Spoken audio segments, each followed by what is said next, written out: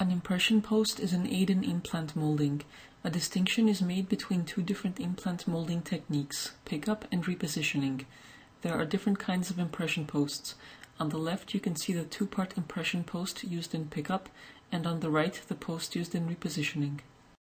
Pickup is the more precise of the two techniques, but it requires more effort on the part of the dentist. The differences between these two techniques will be illustrated by a short film.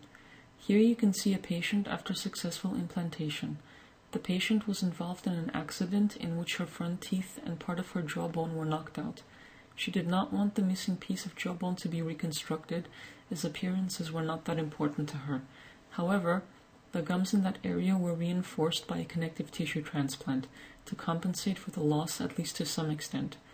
Now you can see the affected area after the stitches have been removed and before the imprint has been taken. The temporary denture has been removed, exposing the gum or gingiva formers.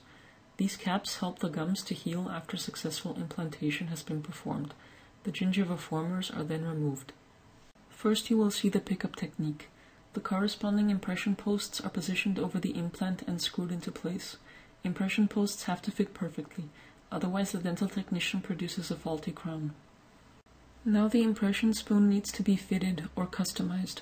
An opening is cut for the shaft screw. In this case 2 holes are cut, so that the screws can be loosened and then removed after the imprint dries. This is the only way to get the impression posts of the implant out along with the imprint.